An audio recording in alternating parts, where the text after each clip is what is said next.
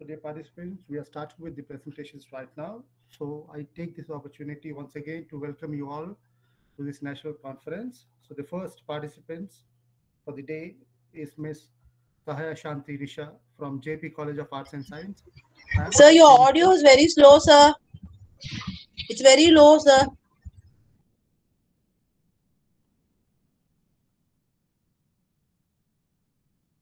am I audible now? Yeah, but it's very feeble. It's very feeble. You're audible, but it's very feeble.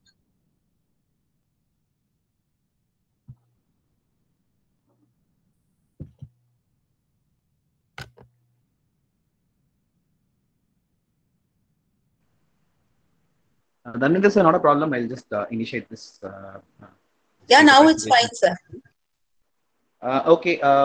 Good morning once again. I'm presenting on behalf of Mr. Dharmendra sir. Since this this audio is very feeble, so we will now resume with our paper presentation, starting with Ms. Sahaya Shanti Nisha. Ma'am, please proceed. And for participants and please reserve all your questions at the end of the presentation. You can post it in the chat box. So after 5 minutes, we can go for a quick discussion. Thank you so much. Over to Ms. Sahaya Shanti Nisha. Thank you. Yes, thank you, sir. And good morning to you all. Sir, shall I share my screen? Yeah, ma'am, please, ma'am. Oh.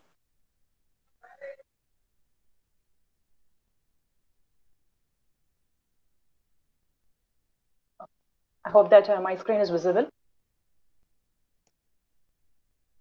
Okay, so good morning to all. And I'm Sahaya Shantanisha. I'm from JP College of Arts and Science. And my topic, I have taken the topic today is social revamping and amelioration of English language. So as the language, all the language are in progress, English language is also in progress. We are changing a lot. The English language is changing a lot. And our English language is also changing in connection with the technology. As the technology is improving and it is developing a lot, our language, English language, is also developing with the connection with technology. And the language change is starting from the adults as well as the youngsters, in my point of view. So, and the adults as well as the youngsters are taking the new words to the old people. And the old people and the children, they are hoping that these are the trending words and they are using it in the day-to-day life. So the first change is starting from the adults as well as the youngsters. And the fact that language always changes, it doesn't mean that it's getting worse, but it is becoming different. Our English language is going to be different. And so the English language is changing in different perspectives. And there are certain factors for the changes. Namely, the first one is the political factor. The political factor, we can take that. Ma'am, sorry to interrupt, ma'am. Are you presenting your screen, ma'am? Yes, sir. Is it visible? It's not visible, ma'am. How about others? Can anybody see ma'am's screen? Sorry, ma'am. No, ma'am. Okay, wait a minute.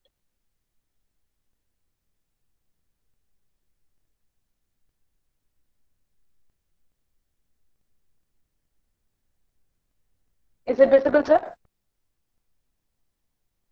Yes, ma'am. Yes, ma'am. Okay, thank you. So the changing factors, the language is changing due to some factors. The first one is the political factor. Because of the immigration and colonization, invasion, due to these factors, the language is changing a lot. So due to the political factor means the different country people are mingling in one place, and due to that, the language is also changing a lot. And the next factor is the social factor. So we know that each profession use a certain set of words. We use a set of words. So if the professionals mingle in one place in a society, the language also, the words they are using also get inside. So every language is getting changed. And then the cultural factor. So the different cultural people are living in our India. So due to that, the people different culture mingle with each other, and so that the language also getting changed. Next one is the technological factor. In this scenario, we all know that the technology is improving a lot, and the technology is moving towards the peak, which we haven't predicted. So now we are in the virtual meet. Before 5 years we couldn't imagine, even before 2019 we couldn't imagine that we can meet in this way. So we are having many platforms in many Google Classroom and Google Meet, Zoom, everything we are using in our day-to-day life. So the technology is developing so that the language is also in the process of evolution. And the next factor is the environmental one.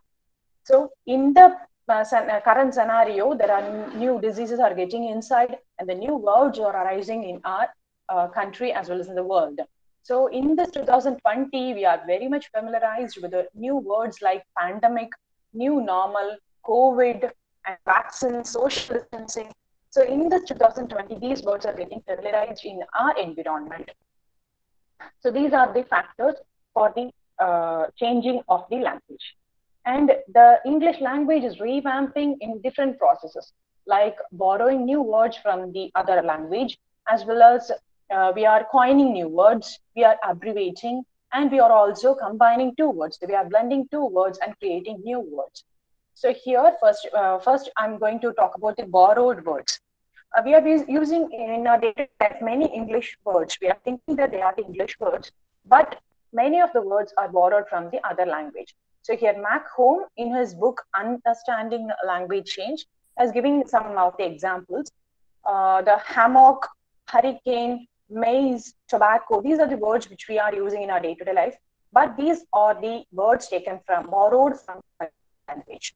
And the next word, bungalow, jungle, pajamas, shampoo, and these are the words which are borrowed from the language of Hindi.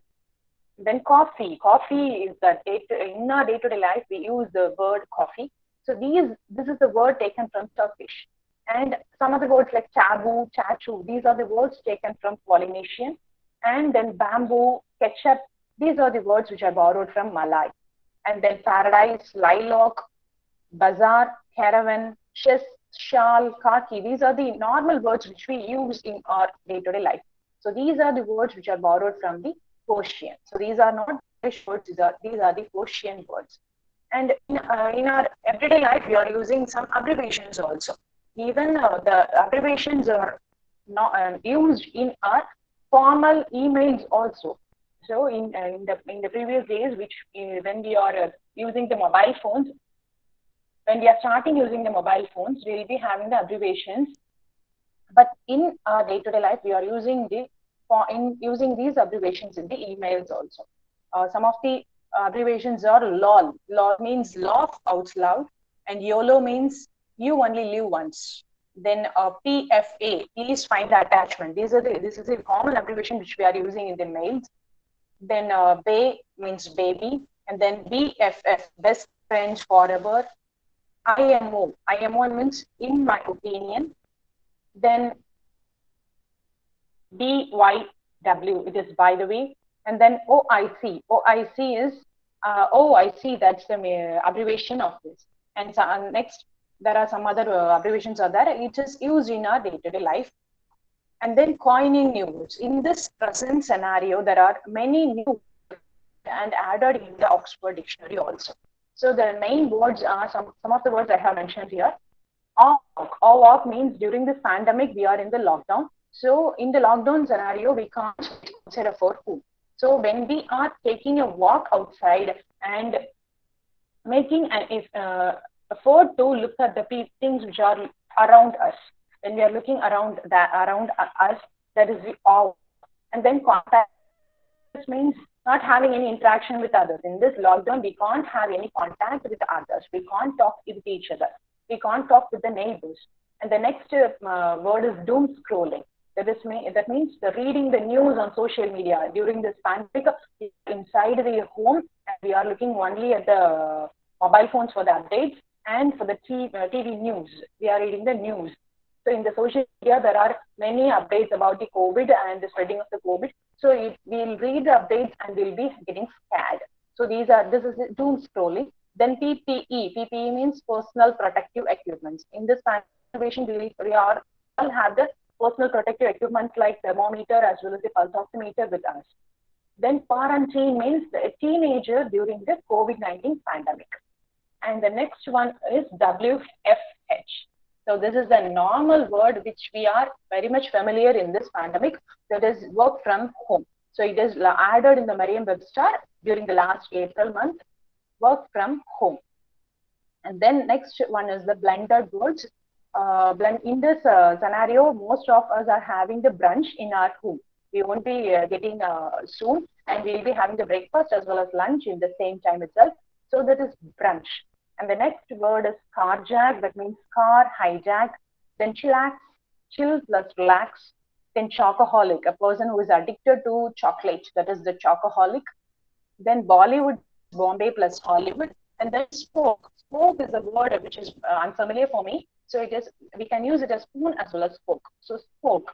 And Spanglish, these are the Spanglish, Hanglish, Tanglish. These are the words which we usually use in our normal day.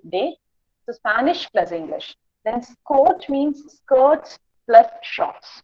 So it may be said as the divided skirt in the previous days.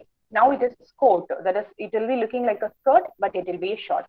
And then netizen. We're almost the netizens. We are the internet citizens. So the netizen is another word. Here are the words which are blended words.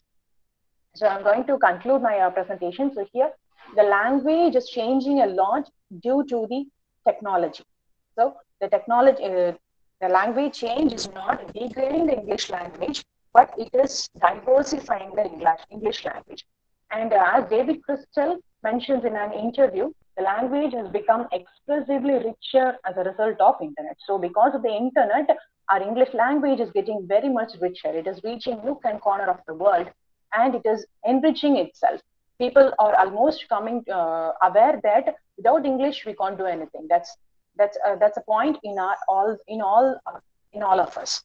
So if not the technology is present over there, the language will change. It will continue to change, probably at a slower level. So the language, due to the internet, due to the technology, the language is the process of evolution is going on there, and it's not degrading the English language. So that's all, and I'd like to thank all you for your patient listening. Thank you, sir. Thank you so much for that presentation, ma'am. The forum is now open for questions. If you have any questions, please do ask, ma'am.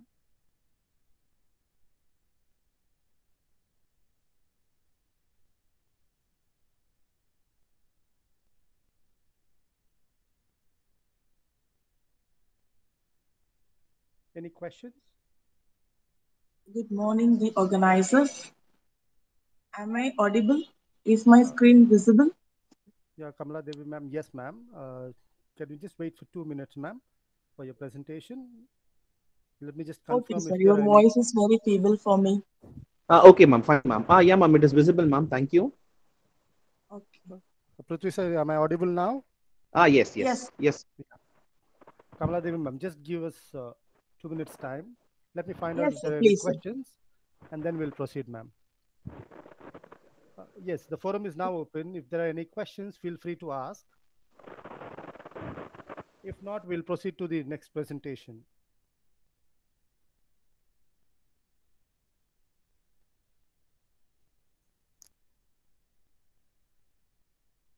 Okay, thank you. So we will now proceed to the next presentation. So we have Ms. Kamala Devi from Sri Sharada College of Education presenting. Ma'am, the stage is yours. Thank you, sir. Shall I present now? Yes, ma'am. Good morning, all of you. I am Kamala Devi, working as an assistant professor of English in Sri Sharada College of Education, Salem, going to present the paper, Changing Role of Professional Education Teachers on the basis of the need analysis of students. The classrooms of the professional programs have been changed with novel students with their own profiles emerging with their own specific needs and ambitions. These digital native students are highly focused, goal-driven, and require functional knowledge, concentrating on acquisition of skills, dialogue-based learning, which is significantly challenging the teacher's traditional lecturer role. Not only is the student profile changing, but so is their way of learning also. We have to build comfort with technological tools such as anti-plagiarism software, use of whiteboard-like solutions, and delivering the materials via learning management systems, etc. So they have become the part and parcel of the new education scenario. What are the expectations of this millennials of India? During the 20th century, students learned English as the second language. They are varied in their own abilities and interests, and in most cases, English was taught as one of the subjects with the domination of the regional languages in English classes. And they focused more on reading and writing skills. But nowadays, even in the 21st century, the challenges from the previous century continued. And at the same time, a new learner has also emerged with the following expectations. For them, the learning should be an experience and not just knowing. And they want to work and learn in groups collaboratively, and they need immediate communication with the teachers and getting feedback for their performance as early as possible. And they are really worried about these kind of routine methods of learning. So they want to change, they want to continue. They don't want to continue the same routine methods of learning. Coming over to the need for the study and significance of the study, irrespective of the social, cultural, political, and personal inequalities, the system of Indian education can be propelled to progress from its present aimlessness and inflexibility with the help of one factor, who is that? That is the teacher. The Kothari Commission 1966 also said, of all the different factors which influence the quality of education and its contribution to national development, the quality, the competence, and the character of teachers are undoubtedly the most significant. Even the recent national education policy too exhorts that teachers truly shape the future of our children and therefore the future of our nation. So thereby implying that teachers play the most important role in nation building by creating high quality of human resource in their classrooms. We followed the normative survey method for the present study, and the sampling technique that we used is stratified random sampling techniques. The totally 1,000 students from engineering and teacher education institutions were selected. This is the detail of the students from engineering institutions, and this is the detail of the students from teacher education. So they were classified based on the strata of their type of institution, whether they are from college or university, and management of institution, government, government-aided and self-financing, and then locality. The researchers constructed following tool for data collection. The name of the tool is Perceptions of Professional Education Students on Their Needs and Priorities of Learning English. The tool has two sections. One is introductory section, in which their personal and academic details of the respondent were collected. And the next section is needs of English language learning, in which there are 36 statements related to their needs. Those 36 statements were divided into 5 dimensions. And the first dimension is related to the oral skills related needs, in which there are 13 items. And in this table, all the 13 items were ordered in the descending order, prioritizing their needs first. And this is the changing role needed for the teacher based on the first dimension, that the teachers of English are expected to focus more on improving the students' listening and speaking skills, because the students consider this oral communication skills as their primary need. Fluency and following other phonetics aspects like speaking with proper stress and voice modulation are felt more important by the students, which implies that the teachers should concentrate more on teaching them. And obviously, the best way to teach oral skills is to model it. So the teachers of English need not rely on delivering the lectures and dealing with the syllabi alone. Instead, they may play some academic related audios and videos either by the native speakers or by other eminent personalities, and thereby the teachers can create an English ambience. It's not only transformation of information and comprehension, but training of listening and speaking, for which continuous and planned instructional design must be prepared by the teachers. They may use the real life oriented resources like radio and television, most probably English channel, and ICT tools like podcasts, sending audio files through LMS, and YouTube videos for language improvement of the students. Teachers should make it compulsory to have English atmosphere, at least in the English classroom. Moving on to the second dimension, which collected their needs related to reading and writing skills. The conclusion shows that the primary need of students related to this reading and writing skills is to write without spelling mistakes. When it comes to higher education, the teachers overlook the importance of teaching spelling. Moreover, due to the advancement of artificial intelligence, the spelling errors can be found out and corrected on the screen itself. But still, it is expected to introduce new words along with their spelling. As far as reading is considered, students prefer to read extensively, like reading related reference materials, research articles, and newspapers. Hence, the teachers of English are expected to extend the selection of reading materials, adding the recent research studies and other materials along with the prescribed texts. The students' responses throw light on the need of using online written communication, which implies that the teachers have to teach the functional writing skill of the students for common and professional communication. The etiquette of online writing, like writing emails or writing in the social network sites, needs to be added in the instruction itself. The third dimension of the tool deals with their academic related needs, and that shows that the digital age students are fed up with repeating what they read. Instead, they want to compose on their own. So the scope to express their understanding in their own language should be created by the teachers.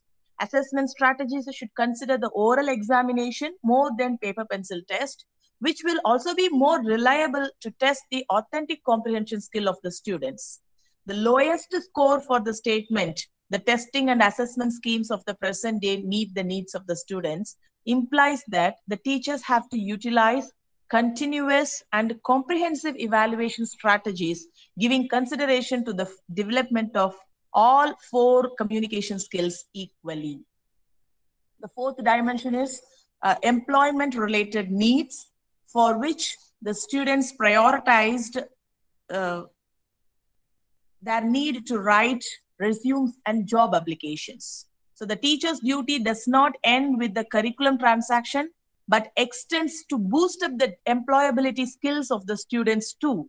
The language teachers should also train the students to develop their soft skills too. They should guide them on preparation of good resume, interview skills, and how to face the competitive exams, for which they have to also, the teachers have to also sail with the tide and keep updated with the recent trends of business communication. Apart from subject-related explanation, the teachers have to give them exposure on functional situations like introducing oneself or negotiating with others without hurting their sentiments, and like all these things, because these things will elevate the students' disposition both in interview and also during the employment period. The final dimension tests their social-related needs, in which the teachers have to shift the focus from writing skill alone to all the other skills like listening, speaking, and reading. So equal concentration to all the four skills is needed for the students to have a good command over English language. So a comprehensive approach is expected from the teachers.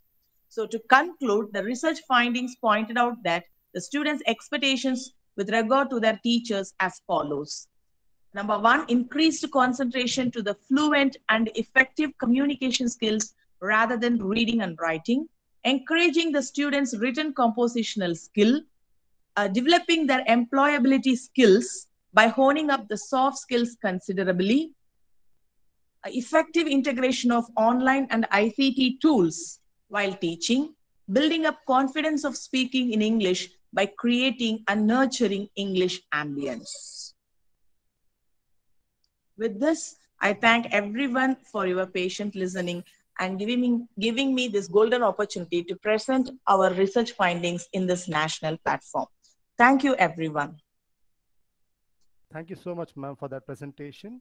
Now, the forum is open for questions. Feel free to ask questions.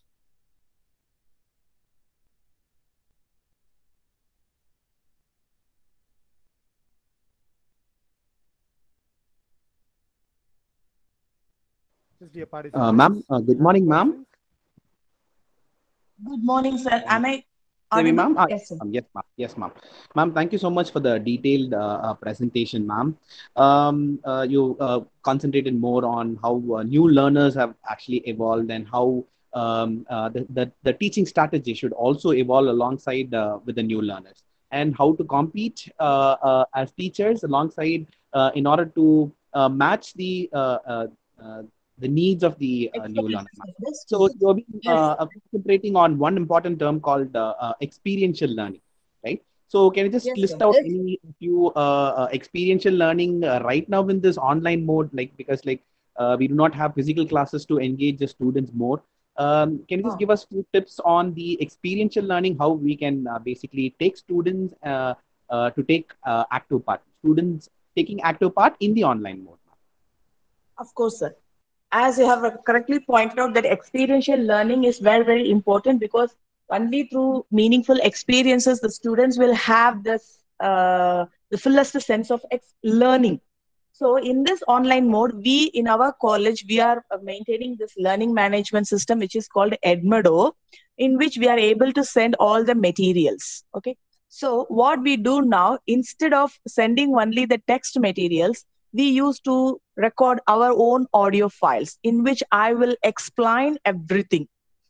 So through by, I'm able to reach when the students are listening to my audio file with their eyes closed, they said to me that, ma'am, as if we are sitting in the English classroom, we are able to listen to the class. And the second one, I used to go for improvisation of the resources in my home and taking it as a very short videos and send it to the students. And thereby we will assign some projects, like how will you introduce this particular, because as we are from teacher education, we will give some situations to the future teachers, that is the prospective teachers, student teachers, and then how will you explain it? You can also improvise your own tools from your home. So thereby, when they are going to take the concepts like a definition of noun or parts of speech, they try to explain those 8 parts by using the materials which are available in their own home.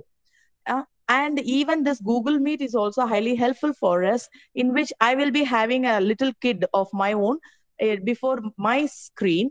And then these students, from their endpoint, they have to teach the kid using those improvised materials. So in that way, they experience what they have learned. When I teach them inductive method of teaching grammar, deductive method of teaching grammar, and a direct method, grammar translation method, they are able to experience it when it comes to the assignment, like how will you teach following this methodology. They taught it, and it is also very nice. They are able to improvise a lot of materials with the available resources at their own homes. So like this, it is up to the teachers. We have to find out the solutions, sir. Did Fine, I answer your Thank you, question? Thank you so much, ma'am. Thank you so much, ma'am. Thank you, Yes, sir. ma'am. Thank you so much.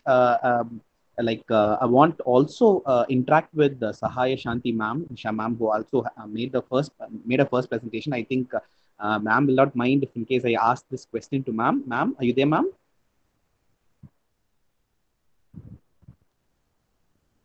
Shanti Nisha ma'am, are you there, ma'am? Yes, sir. Okay, ma'am. Sorry, ma'am. Soon after your presentation, I was not able to unmute. I don't think Yes, sir. you don't mind me asking you a few clarifications with your presentation, ma'am. Yes, sir. Okay, ma'am. Thank you so much, ma'am. So you concentrated more on the changing factors, how abbreviations play a very vital role, how we have started using blended words, coining new words, and how we actually enrich these words, right, ma'am? So do you think Yes, that sir. this current technology made the students very lazy, ma'am? Say, for example, we have the auto dictionary as such, like if in case we wanted to just type a word called association, or maybe words like conglomeration, words which have more than 10 or 15 alphabets in it, right? So Yeah. do you think that the technology makes students lazy, ma'am, with regards to your presentation? So what is your point on it, ma'am? So we can take it in a different point of view, sir. If they are using more abbreviations, so it's not making them too lazy, but they are creating a lot in their minds, and they are in this fast-moving world. They are very much fast with the technology, so they are abbreviating a lot and also creating a lot. They are therefore moving in this scenario. They're moving. Trending is very much fast, I think. Yes, ma'am. Yes, ma'am. I do understand. The students also move very fast alongside with the technology.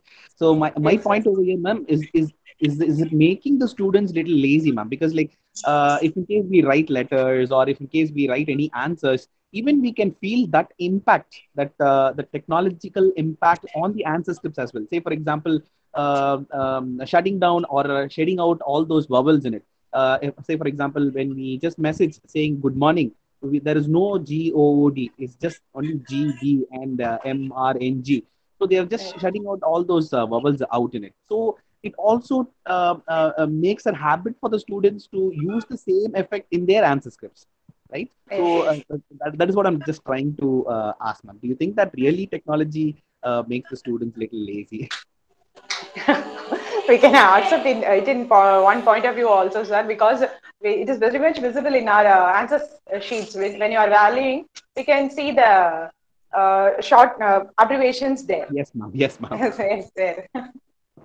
Okay, ma'am. Thank you so much, ma'am. Okay. Thanks for Thank you, sir. wonderful Thank you. presentation, ma'am. Yes, so Dharam sir, we can move on to the next presentation. Thank you. Sure, sir. Thank you. Next, we have Mr. Guhan Priyadarshan, Research Scholar, IIT Kharagpur. So, the stage is yours, sir. Yeah, so good morning, everyone. Good morning, moderators, participants, and the audience. I'm Ghan Priyadarshan, Research Scholar at IIT Kharagpur. The topic of my paper is the English language in emergent India, post-colonial futures, and the question of standardization. Please make sure I'm audible because I have been facing incessant, network connectivity issues since morning due to rain. Am I audible? Yes, sir. Yes, sir. Yes, sir. You are. Yeah, thank you. Thank you very much. Thank you very much. Yeah, so this is the title of my paper. Can you show me the second slide? Yeah. Yeah, thank you. So this paper is actually divided into two parts. The first one is I have talked about the historical genealogy of English language and standardization. And I'm sorry, there is a spelling mistake in the first point. It's supposed to be London, but there is an error. So I'm sorry for that. So, if you look at English language in general, what you call as the English language was at one point of time synonymous with what we call as the British English. And this British English also has, if you look at the history of the terminology, the very term British English was actually employed in the United States to distinguish their variety of English language from that of the British, if it was purely a political reason, first of all. So before I get into that part, I want to talk about how English language, the East Midland London dialect became a standard British English, the standard style, the standard language or the standard tongue in Great Britain. It is not just, linguistic factor, but various political factors were also in play. For example, this was, until 14th century, the French language was actually the primary language of administration and law enforcement in Great Britain. and it was Latin, which was actually the language of the church. What actually happened during the 14th century was that there was an Anglo-French war, which is commonly called as a Hundred-Year War, which kind of, instigated nationalisms in both the parties, like among the British and among the French, which kind of made anti-French sentiments rampant across England, which kind of showed away French language from the administrative and legal frameworks in Great Britain at that point of time. And it was at the same time you actually have two great universities, Oxford and Cambridge, in the southern part of England, where the East Midland dialect is actually spoken. And it was also at the same time London, a bustling city, was actually reaping its economic prosperity. It was the initial days of British colonialism. They are yet to send, the merchant ships to India and to the rest of the world. So this was the beginning of everything, what we know as history of India, of modern day India, or whatever you call it as. So it was in this scenario that East Midland dialect, which is primarily spoken in southern England and in London, was actually institutionalized to make it as a national tongue in England. And also the birth of Protestant church in England, it kind of coincides, it has a coincidence with this time period.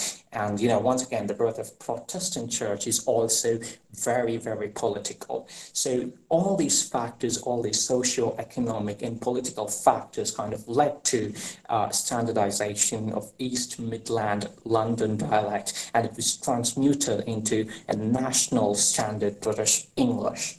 On the other hand, as you know, the first settlers in America, the first British settlers in America, were also, they also moved into the United States for political reasons. They were persecuted in England for their religion. Most of them were Puritans, and at the beginning of the 17th century, the Puritans were actually persecuted in the Great Britain, so they had to leave the island, and then they found their home in the United States, which was to be followed in the several other decades as well.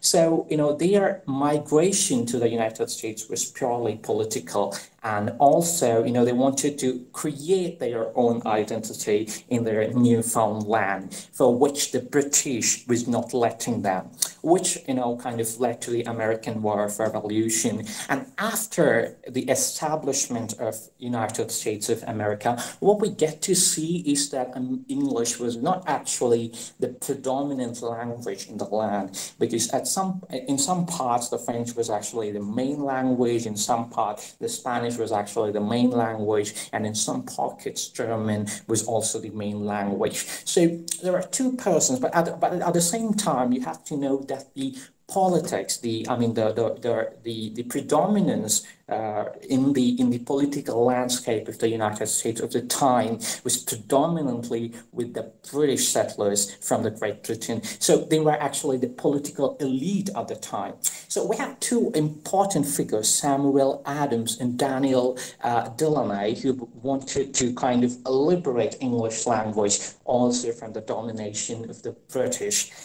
This was truly, it's an ideological type. Maybe, it's not appropriate to use decolonization at this juncture, but it was an ideological departure from everything British, because at the same time, they also renounced the British crown. So they also want to create a known identity for their English language. So it was then, you have Webster coming up. He actually kind of institutionalized what we call as the American General English, and it kind of diverged political and linguistic diverse from the Great Britain.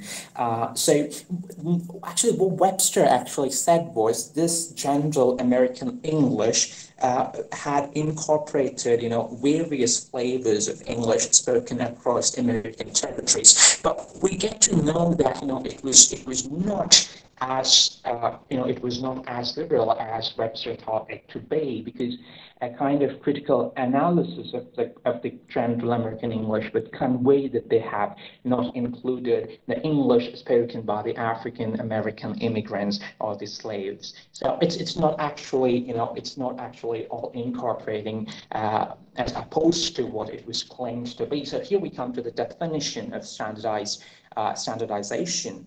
Standardization is nothing but codified in grammatical description, dictionaries, and manuals of usage. I mean, it's nothing but a codification of how a language has to be used. So we have got two Englishes right now: the general American English and the standard British English, which are standardized. So you are supposed to use these languages, use these varieties based on the prescription, based on how it should be used. You have a general rule, be it to pronunciation or be it to grammatical usage. You have to follow that, or you might be, or it would be seen as you are grammatically or technically wrong in employing that English language. Next slide, please.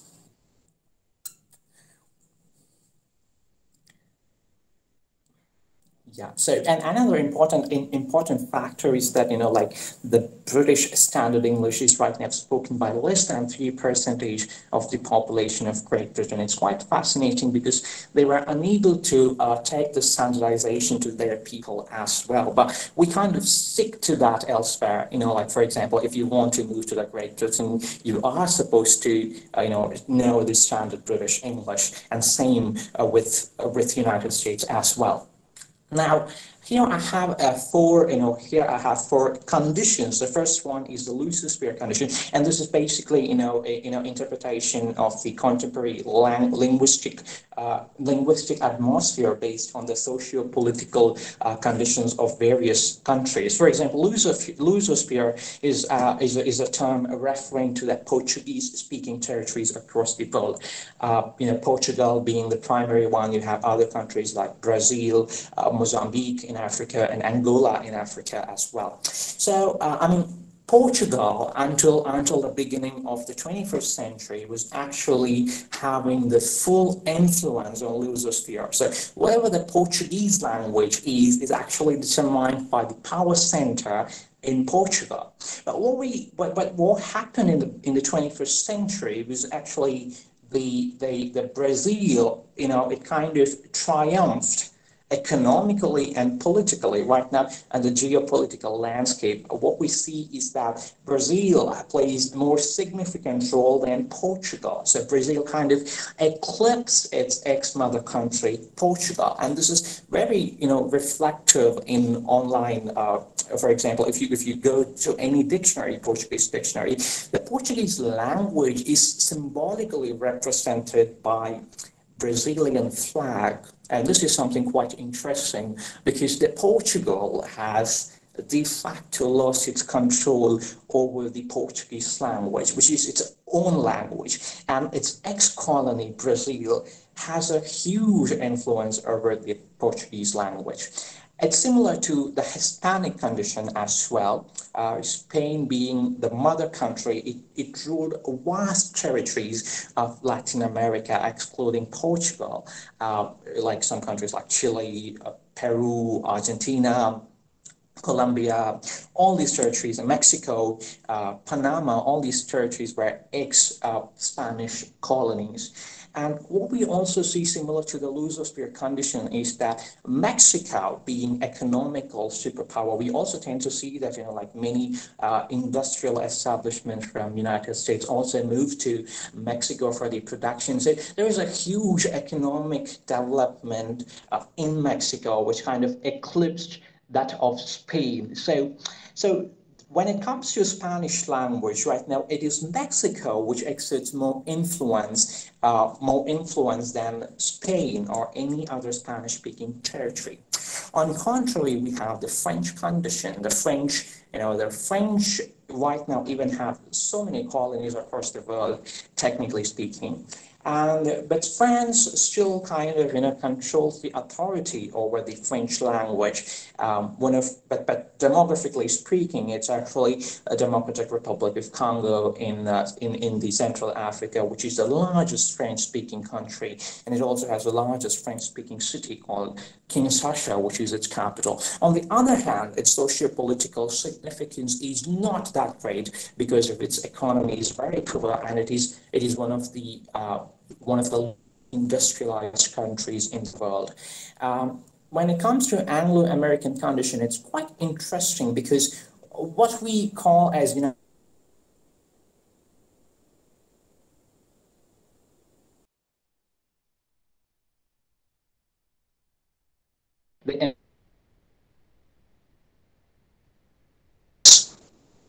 eclipsing that of UK.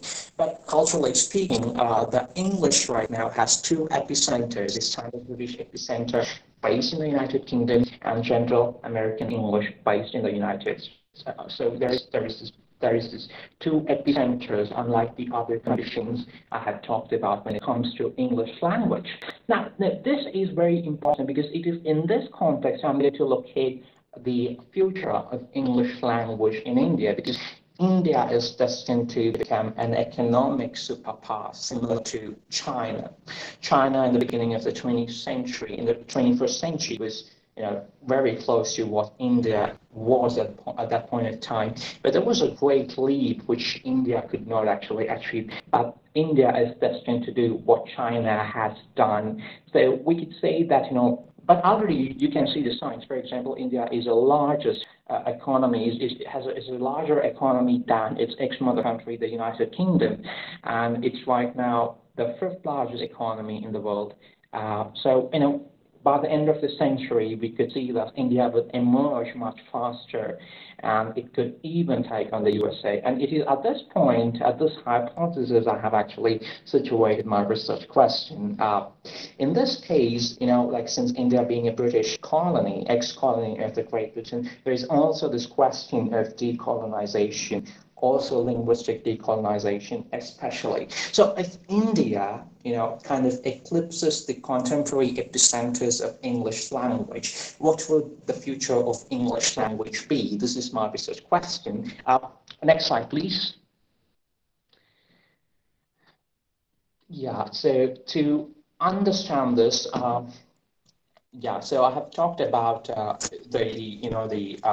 the condition of English language in India until today. So, so for example, the Indian Constitution, which came into effect in 1950, January 26, kind of mandates that English language should be replaced by Hindi as the official language 15 years after its commencement in 1965.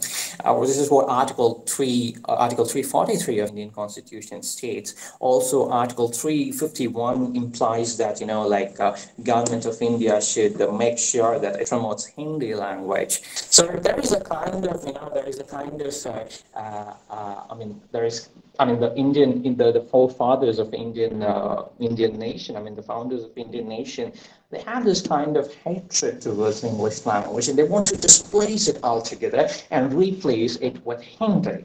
And it was also seen as a symbol of national resurgence. But what we also see is that, there was a strong regional resistance to imposition of Hindi as the official language of the Indian state. So, for example, in Tamil Nadu, there was a widespread anti-Hindi agitations. And in 1963, the Indian Parliament passed Official Languages Act, making English as the official language for the prolonged usage alongside Hindi. So it is because of the regional politics or the strong regional identity surrounding the linguistic identity, we get to the situation in which English is continued to be used as one of the official languages in India. This is the first premise. Second slide. Next slide, please. Yeah. Now, if you look at the contemporary socio-political condition of India, so we also see a very strong regional identity. It is, the regional identity which kind of came into existence in the beginning of the 1960s is still intact. For example, actually this part I kind of messed up in my paper. So I talked about Karnataka flag and Kannada flag being synonymous, but de facto it is not. So I have to, rewrite that part in my paper. So for example, if you take Karnataka, the state of Karnataka in South India, we kind of see the reiteration of the state identity and the linguistic identity through Kannada state flag, through Kannada language flag and Karnataka state flag. In 2018, the then Congress government of Karnataka, it kind of, like it wanted to have its own flag for the state. And it was actually not accepted by the parliament and by the other opposition parties in Karnataka. Nevertheless, Kannada language flag, which is also not constitutionally, which is also not constitutional, is widespread among Karnataka. Like you could actually spot it everywhere, but it is constitutionally not valid. So we kind of see this emergence of regional identity, and the regional identity is kind of intact. For example, one of the burning questions in Tamil Nadu is whether to call the central government as the union government. So this is once again, this also has the grounding in the reiteration of the regional identity. So we tend to see that regional identity supplementing the national identity. It's also important to note that in the beginning of 1960s, there was this anti-sedition law which was passed, passed in the Indian Parliament, which kind of made which kind of made the separatist movement across India illegal and punishable. So some kind of, for example, Dravida Munnetra Kazhagam in Tamil Nadu kind of transmuted its stand when it comes to separatism to federalism in India, and it actually took forward it ideologically. So, which also in some way with the Official Language Act mandating English to be the official language of India, all these kind of transmuted the separatist tendencies into a stronger regional identity. So meanwhile, we also see that the central government recently in its national education policy, promising to introduce regional education teaching of engineering courses in IITs. It's the central government, irrespective of who was in power, be it BJP or the Indian National Congress, have been traditionally, articulating Hindi-only rhetoric, which was kind of very different from what they did in the national education policy. So, there is also this tendency of moving away from Hindi-only thing, so Hindi-only rhetoric. So meanwhile, we also have the regional state governments emphasizing on English medium instruction. Recently, Andhra Pradesh made English as the only medium of instruction in undergraduate courses. And Uttar Pradesh government, which is a BJP-led government, also, it has actually closed down several Hindi medium schools, and it converted several Hindi medium schools into English ones. And it's very significant because, like if you look at the ideologically, BJP is ideologically positioned itself as Hindutva. And one of the founding fathers of Hindutva ideology, Savarkar, in his Essentials of Hindutva, argues that, like Hindi language, he calls it Hindustani, which is the elder daughter of Sanskrit, to be the official language of India. So it's kind of interesting to note that BJP, which was traditionally and ideologically Hindutva, drifting away from that to encompass English in education, which is quite fascinating. So now I come to the second premise based on these, that the regional identity in contemporary India is intact, and it kind of, suggests that the previous premise that this would actually sustain and enrich English language in India. So this makes, to arrive at the which is a question which I articulated in the beginning. So we know that English language is going to survive in India and it is going to flourish. And we also know that India is going to become a superpower. So what will be the status of Indian languages? Having known that Indian governments in the past have technically tried decolonization by imposing Hindi, the Indian language, over English on Indians. Next slide, please.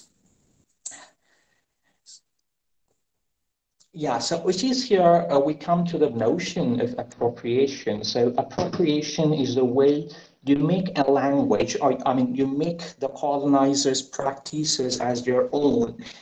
For example, if you're talking about English language, the way you use English language is actually appropriation, which is you no longer, try to position yourself within the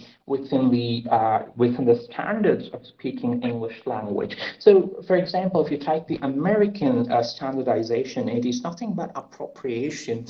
So standardization is actually a part of appropriation. We also see debates surrounding Australian English and New Zealand English, but they are not yet standardized, and so they just exist as varieties, not standardized. So when it comes to Indian English, so the question is this: so should appropriation through standardization be done to decolonize, to de facto decolonize the language?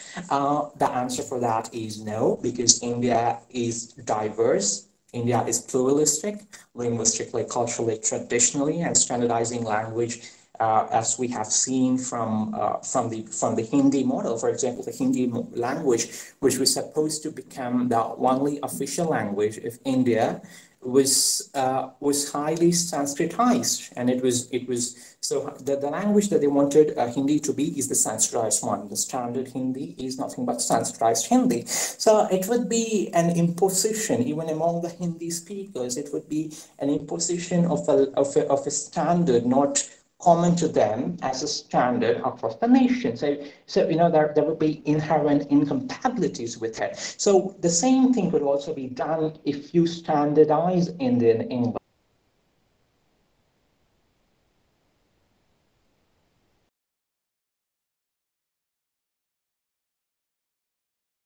Sentence to meanwhile in North India, it was na, you add na to the declarative sentence to kind of transmit it into an interrogative sentence. So we have such a diverse way of linguistic rendering of English language. So given these scenarios, the standardization of language, it would not be encompassing every linguistic group or regions, just like how USA excluded the African American immigrants and slaves in its standardization process. So that's once again, there will be inequalities, and once again, it would not be the actual decolonization, because when you talk about the colonial masters, they wanted to impose their standard on the colonized. So they judge other people based on their standards, and when you impose Indian English, when you standardize Indian English and impose it on the other Indians to whom that standard is not compatible, then it is nothing but new forms of colonization, right? For example, C.N. Annadurai, who was the ex-DMK chief, argued in the parliament that this kind of imposition of Hindi language is nothing but linguistic imperialism. So this kind of imposition of standardized Indian English variety onto every Indian would also seem like a linguistic imperialism. So have to overcome it. So the only thing is that the answer is in the Deleuzian rhizome. It's like, English language right now exists as a rhizome. For example, you have a Tamil version of English in a Tamil linguistic environment, just like how I gave an example. Same with the Hindi speaking in the Hindi linguistic environment as well.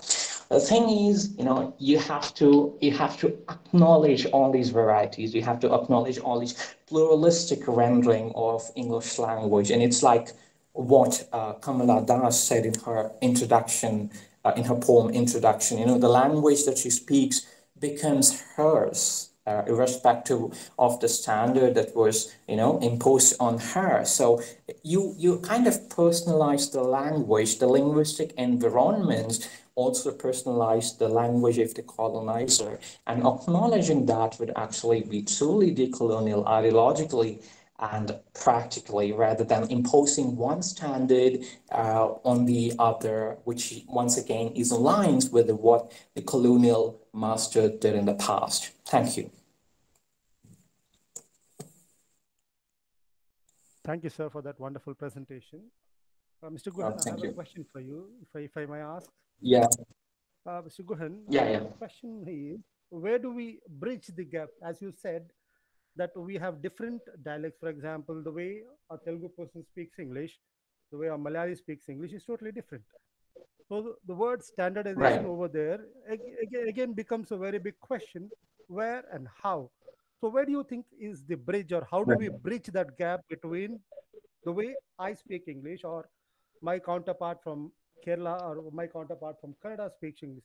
So where do we bridge that gap, or how do we bridge that gap to make it standardized?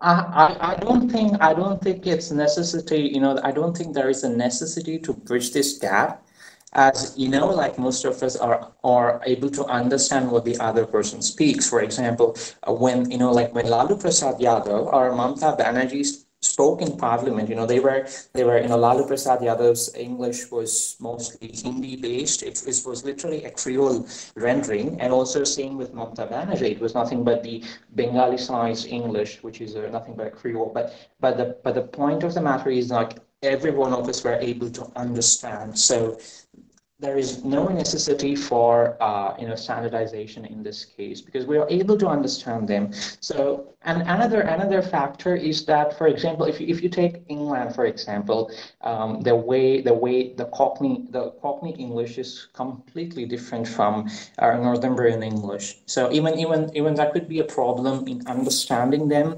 There is also wide difference the way the vocabulary is used, and also with pronunciation. So in that case, the standardization, it's not mutually intelligible at that point of time. So in that case, that standardization is kind of necessary. But when it comes to India, you don't have this English as becoming not mutually intelligible. So I don't think standardization is required. You're able to understand what the other person speaks.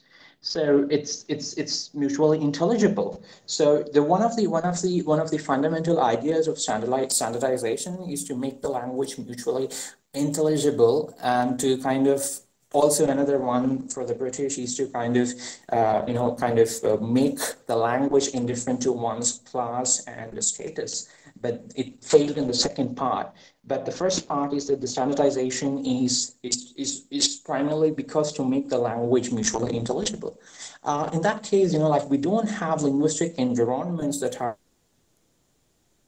intelligible. So the English based on these linguistic, for example, the English spoken in Hindi heartland could easily be understood by English spoken by a person from Tamil Nadu. So it's not mutually unintelligible. So I don't think standardization is necessary. And once again, imposition of standardization is actually a new imperialistic agenda. Also, like in the postmodern world, we accept every difference. We acknowledge every differences, and we kind of acknowledge every differences as truths, irrespective of believing in a universalist notion of what the world is. So also, ideologically speaking, I don't think standardization is not required. Thank you, Mr. Guhan. One more question, if I may ask. Yeah. We understand the fact that we are living in a world where there is a professional setup and it demands a particular language. For example, we have been following the British English, and now slowly we are actually moving to what we call it as the American slang, because most of the companies that we have are US based, and we are slowly moving.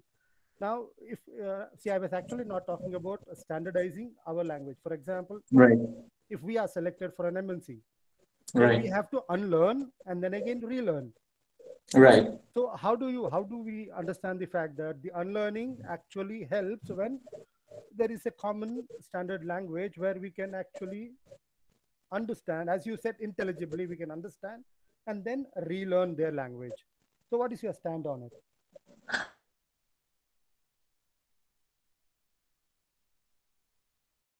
Concerned with the national perspective, but if you talk about the personal perspective, since I talked about delusion rhizome, I don't think it should be a problem, because my paper is mostly concerned with the national perspective. And if a person chooses from, for example, I'm a Tamil, so if I choose to unlearn the Tamil rendering of English, and if I had to choose the standard British variety, then I don't think it should be problematic.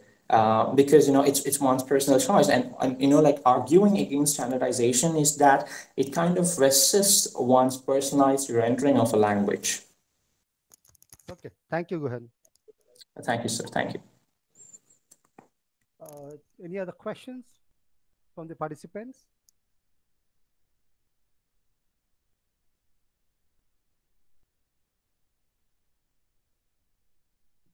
So I think in that case, we'll move on to the next presentation. Thank you, Mr. Guhan, for that wonderful presentation. Thank you very much. So next we have Sangeeta from Patrician College. Sangeeta, the stage is yours. Yes, thank you so much, sir. So good morning, everyone here. So I'll be presenting my paper on psychic complexity. So I have taken the text Oedipus Rex and have compared with the psychoanalytic theory. So I hope everything goes well. If my audio is not audible, please let me know so that I can go with it.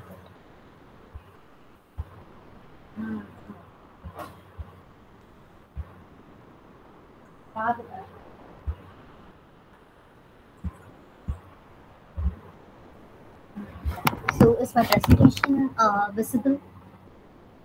Yes, Sangeeta. Yes, yes, it is visible. Thank you, sir.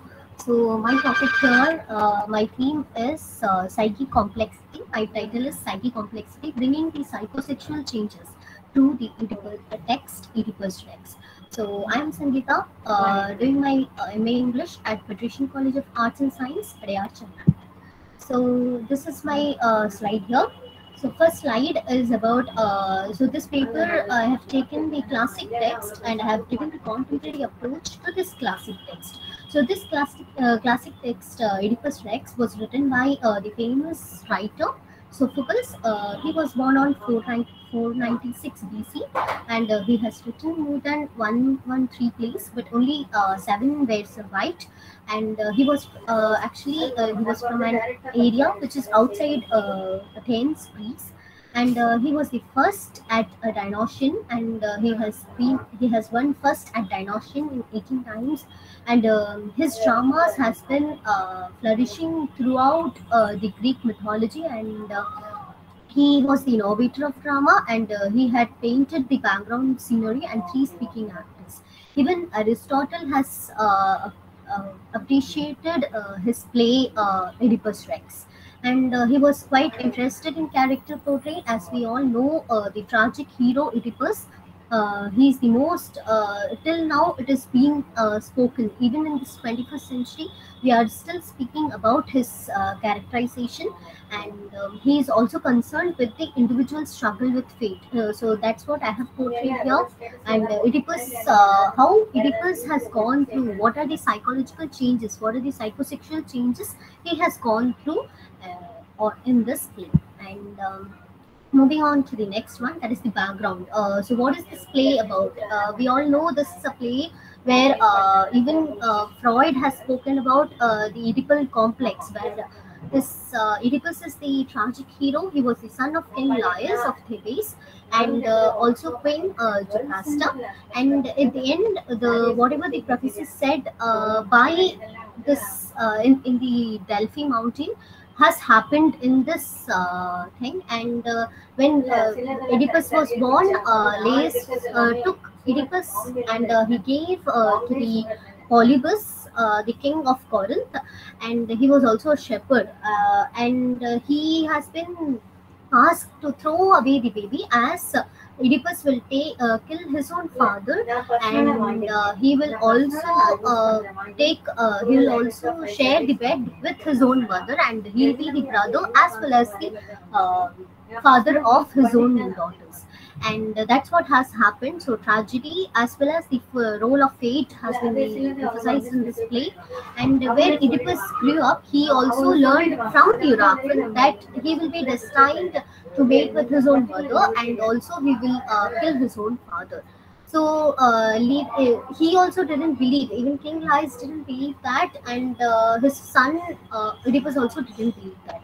So this when Laius when there was an argument between Laius and Oedipus, he killed in the four crossroads, and that's what has happened. And after that, this play is written in the postmodern perspective, and the play starts with an sad note that the city was struck with some plague, and this whole people were dying out of the plague, and Oedipus was the one who has saved the city earlier.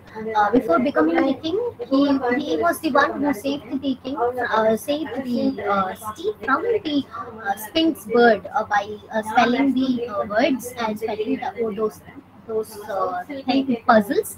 And now he is the reason by which the whole city has been stuck with the plague. And so the psychoanalytic theory has been brought out here. So what is the psychoanalytic theory? Is that the behavior motivated by subconscious thoughts and feelings. So what I'm going to say through this paper is that these changes, what are these changes, what are the psychosexual changes he has gone through in his childhood? He didn't see his mother from his childhood, and that has made him even to be with her as to see her as his wife and also his daughters. And the unconscious mind and the repressed thoughts, whatever is there, the feelings and the conflicts, whichever we will be going through, the unconscious mind. Even everyone in this forum, whoever is listening to my lecture or earlier papers, whoever were listening to those things, we might have gone through a lot of thoughts while we were hearing. So that is the repressed thoughts and the feelings which we'll be having. So that will be in the unconscious mind. And what are the model of the mind? So conscious, preconscious, and unconscious. So preconscious is something, the perception, thoughts, and emotions which exist according to our awareness. So in this play, we can see Oedipus doesn't know that Jocasta is his mother, and he marries her and becomes the king of Thebes, and also gives birth to two daughters. But when he gets to know that he was the son as well as the husband for his own wife, his own mother, so he was in the that emotional state that he went for killing his own mother. So Jocasta also killed herself. So these are some of the psychosexual changes which happens in everyone's mind. And even I have taken two important writers of psychoanalytic theory. So one is Jacques Lacan and another is Carl Jung. So Jacques Lacan, who was a French thinker, and he has used the linguistic mechanism in reading the human psyche, and he says that human conscious is not full of dark impulses, but it is the full discourse of others. So whatever others say, that also implies in our unconscious mind. So that is what Jacques Lacan has implied in his theories. So he says that there are three important phases of the human mind. So what are those three important phases? Are imaginary, symbolic, and real. So here the imaginary phase, where the process of Oedipus complex takes place, and the child does not separate himself or herself from the body of the mother. So this phase is called as the child's self-identity outside the mother's body. And the second phase is that symbolic phase. And this is the mirror phase, where the child has distinct and separate personality from the mother. So here language is something symbolic and which is actually literal, and it is the center of Lacanian psychoanalytic theory.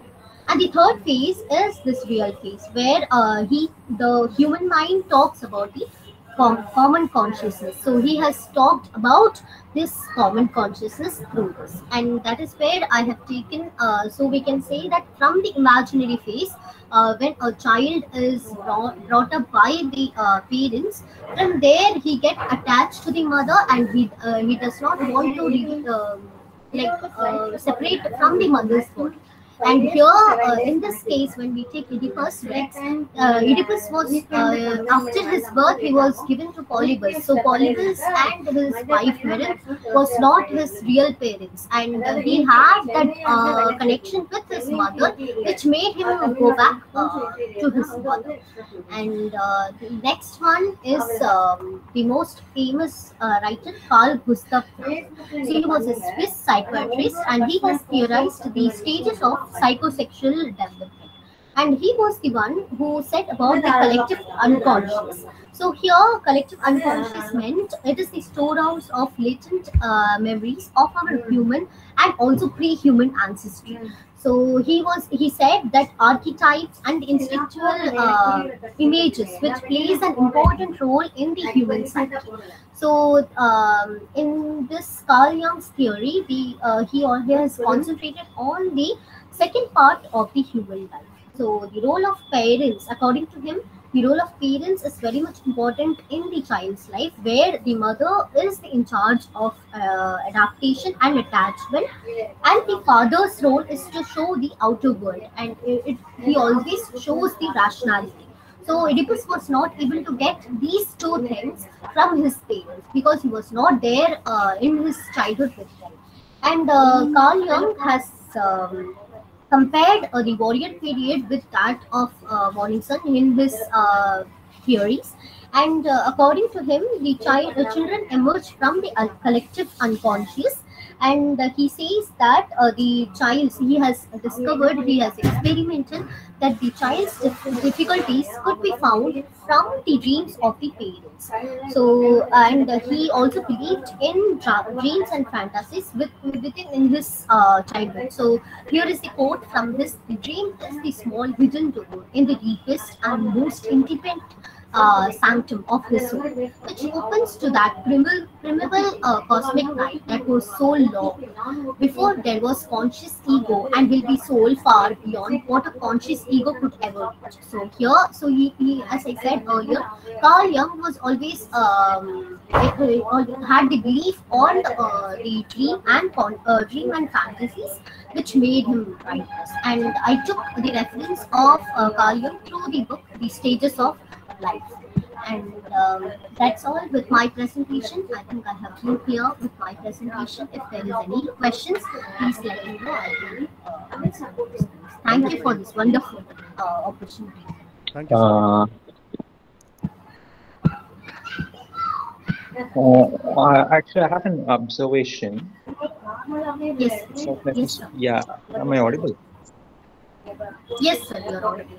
Yeah, so I have a small observation, and it's not a question. Regarding the Jacques Lacan part, you actually said that, the outside or the other kind of suggests the unconscious, but it's actually, like you actually have an unconscious working, and I mean, you actually have the desire working, and when you get to know about the linguistic boundaries, for example, let me give you an example. The child might fantasy its mother, his or her mother, right? So when the child is introduced to the linguistic environment, he gets to know the symbol of mother, and he also gets to know from the outside that he or she should not fantasize his mother, right? And it kind of becomes Yes, the sir. unconscious. Right. So I think there was some clarity was missing on that part, and that I have, and of course you can actually interpret this whole concept in the whole. You can employ the whole concept in interpreting Oedipus Rex, which you had done, which is extremely good. But I think there was this clarity missing in this part of your theory. Yeah, I think you could re-articulate it well. That's the only observation I have. Thank you. Thank you so much, sir. I'll work on it. Any other questions for him?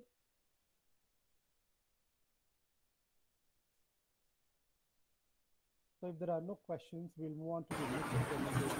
Thank you, Kavita. Next, we have Ms. Nancy Faisal from SIT College. Madam, please take over.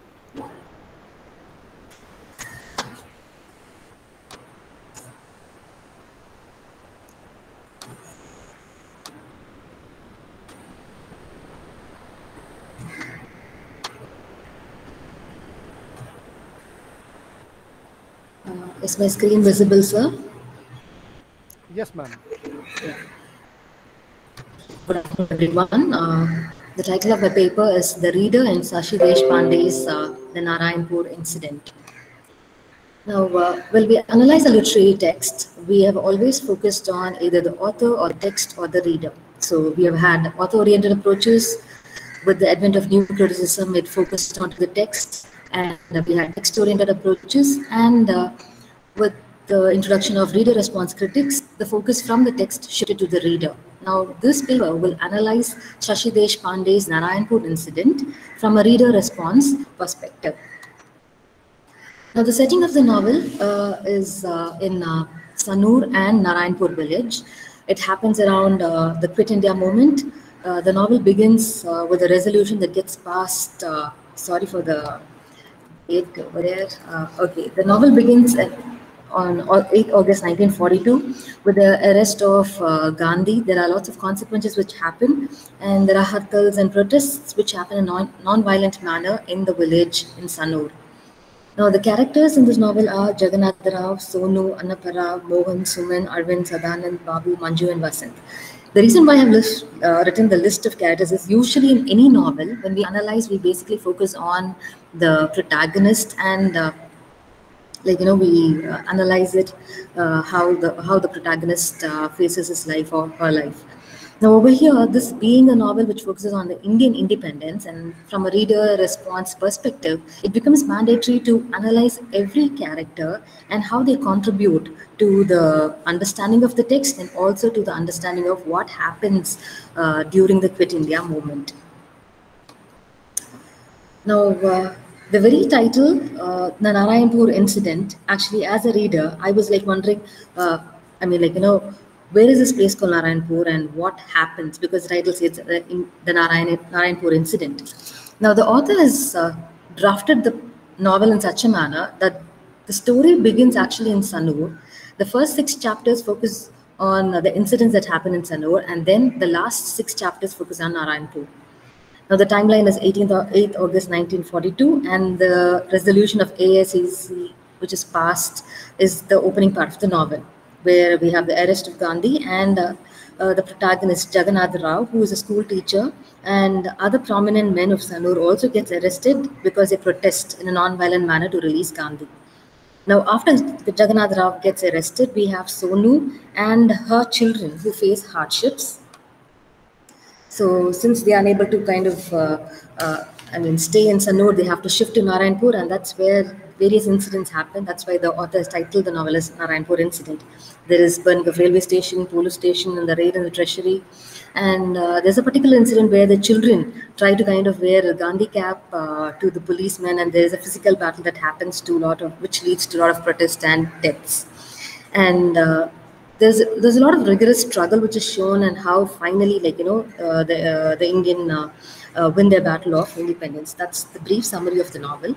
Now, to analyze it from the reader response perspective, there are various reader response critics. I am focusing on Wolfgang Iser, who is a very prominent reader response critic, who focuses on reading as a very passive, as an active process. So meaning is not contained in the text, but generated in the reading process. He also emphasizes the fact that reading activity through which our meaning is constructed is actually pre-structured in the text. Now, in a reader response analysis, reader plays a prominent role in the interaction between the text and the reader, and especially when an author writes a literary work, the authors leave certain blanks or indeterminacies for the reader to fill in. Okay, so in the reading process, it is the reader who tries to kind of, fill in the blank which is left by the author. So when you read a text, the reader is on a journey where there are lots of expectations and assumptions, and these expectations are modified as the memories are transformed as we pass through the text, and there's change in viewpoints.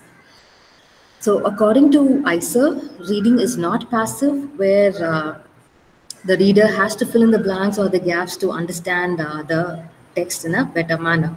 There are two concepts, blanks and negations, which play a pivotal role in understanding this particular text. Now, what does a reader do when a reader reads this particular text? Now, though the reader is informed about the Quit India movement, the reader would like to know what happens in Narayanpur, and then the freedom struggle. How is the contribution done by the men or the women or the children, and with men being arrested, how will the women and youngsters contribute to the freedom struggle? And in the epilogue, we get to see how India gets its independence. Now, when I read the text, okay, the very beginning part of the text, the introductory part of the text itself says, there's a direct address to the reader in the introduction which says, I quote, "Let me assure you that most of the incidents you will read of it in this book did in fact happen," unquote. So now the author makes it very clear to the reader that this book was an inspiration from a real life incident that happened in India during the Quit India movement. So it is very, very, very evident right in the introductory chapter itself that reader is given prominence. Now, as the novel unfolds, we have the novel happening in Sanur, and it is through the various characters, like through Sonu, the protagonist's wife, and her children Babu and Manju. It's these characters who play a key role in helping the reader to understand and unravel the gaps and blanks in the text in the process of reading.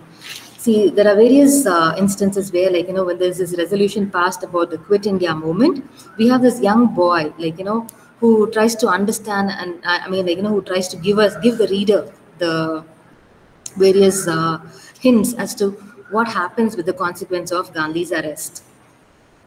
The children in the novel play a prominent role because it is their impressions which kind of helps the reader to understand the text better. So we have Babu, who tries to say that the hartals happen because they hope that the release of Gandhi will happen and the Britishers will yield to the requests made by the Indian people. So there are various queries raised in the minds of the reader. How will the young India or the people of India fight and chase the Britishers away? So the reader, through the conversation of the characters, gets to understand that Gandhi was an influencer. Even a non-Indian reader will get a hint about the role played by Gandhi in the freedom struggle. Now, after the arrest of Mohan's father, who's the protagonist, the reader is made to wonder as to how the young boy and the others will take part in the freedom struggle. Mohan plays a prominent role in the protests, though police detain him and Sonu, the protagonist's wife, is questioned. She manages the situation by shifting to Narayanpur and stays in Annapa's house.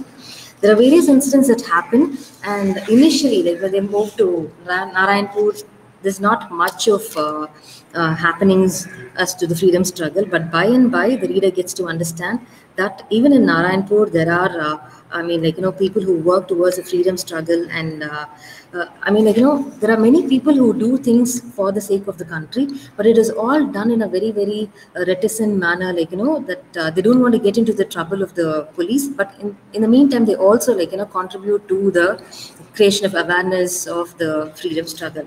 So when we analyze the novel, we get to see there are consequences like burning of railway stations, police station, police bangla, and the raid in the treasury. All these kind of show how people, even uneducated old men and children, contribute to the freedom struggle. Finally, in the epilogue, we get to see how the independence is gained, and the response given by the reader as the text progresses helps in connecting the various segments into a whole, like the arrest of Jagannath Rao, the active participation of the youngsters, the ordeals faced by the women, and the hardships faced by the Britishers. All this is being connected, or the implied reader tries to kind of create an interaction between the text and the reader in the reading process. Thus, the reader plays a prominent role in filling the blanks which is left in the narrative by using the concepts of wandering viewpoint, blanks, and negations. Thank you. Thank you, ma'am, for that wonderful presentation. Any questions?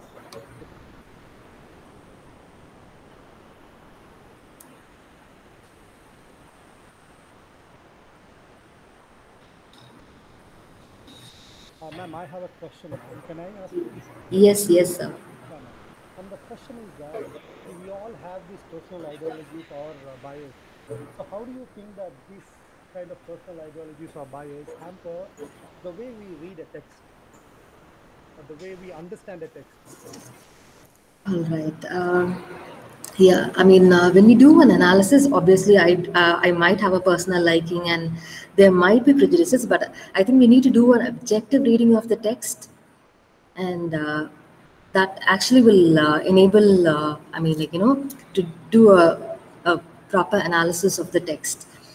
Normally, like when we read texts, we have to set aside our subjective likes and dislikes, and I think that will enable us to do proper justice in analyzing texts better. Okay, ma'am. Thank you. So any other Thank you, questions from the Tom. forum? Ma'am? Yes, yes, yes, sir. It was wonderful presentation. It was a wonderful presentation, ma'am. I would like to just quickly clarify, ma'am, like Yes. not just just my suggestion and my overview on your presentation, ma'am. Like, say for example, a new reader, maybe say for example, a UG student or a PG student who has just initiated the reading skill and started reading. As literature students, we are supposed to read a lot, but then we have various theories, various concepts in literature, in understanding a novel. Such, say for example, if reading a text from a feministic point of view, we will have various theories associated with it, like Marxist feminism. We have radical feminism. What is your suggestion, ma'am? You need to strengthen the concepts first and then start reading, or after reading, we are supposed to find out these concepts and strengthen those concepts. Just a suggestion to the students, ma'am. All right. When it comes to theories, I mean, if it's going to be a literary student who's going to analyze a text, it will be always, I mean, if you want to apply a theory, it is always better to know what the theory is all about. If it's going to be a feminist theory, it is always better to know the concept, the definition, whichever, I mean, like, theorist which you want to apply, it is better to know them and then, like, read the novel. And then, like, as you read the novel, you will be able to apply it. I would suggest, I mean, like, it is not that when we read a text, the very first reading, we cannot apply the concepts. It takes a lot of time. The first reading will be just a general reading where you kind of get to know the overall plot and the subplot of the work. But when you have to do research work, and when you want to kind of do it, it will be better that you know the concept of the theory better beforehand, and then you go and apply it to the particular text which you're working. So you need to be very thorough with the theory first, and only then you can apply it to the text. Fine, ma'am. Thank you, ma'am. Yeah, thank you. Any other questions from the forum?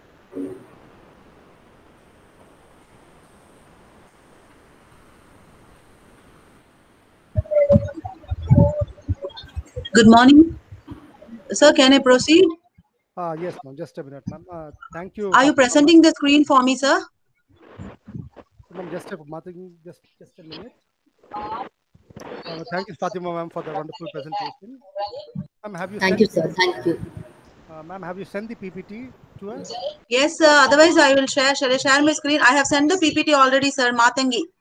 Sure, ma'am. You can proceed in sharing the screen, ma'am. Please. Oh, you're not presenting it? Now, if you want me to present, I'll do it, ma'am. No problem. I'll do it myself. Yeah, thank you. Yeah.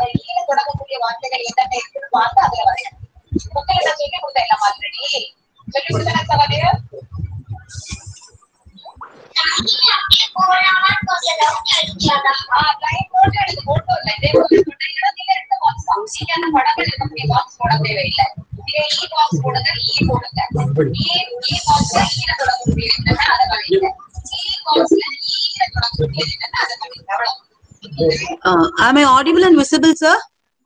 Yes, ma'am. Okay. Good morning and respects to the chair, to the college which has given me this opportunity to present my ideas under the given topic, transversality of desires, identity, sexuality and race in time and space, a curing study of Andrew Ackerman's Call Me By Your Name. And I am Matangi, Assistant Professor, English Department, A.M. Jain College, Meenambakam. My research is based on cure studies, so I'm interested in presenting papers focusing on the same. And I've taken one of the most popular novels of the time and also a movie version of it, which was popular. So I have dealt with a novel version of it here. This particular novel, Call Me By Your Name by Andrew Ackerman, it deals with identity and sexual politics.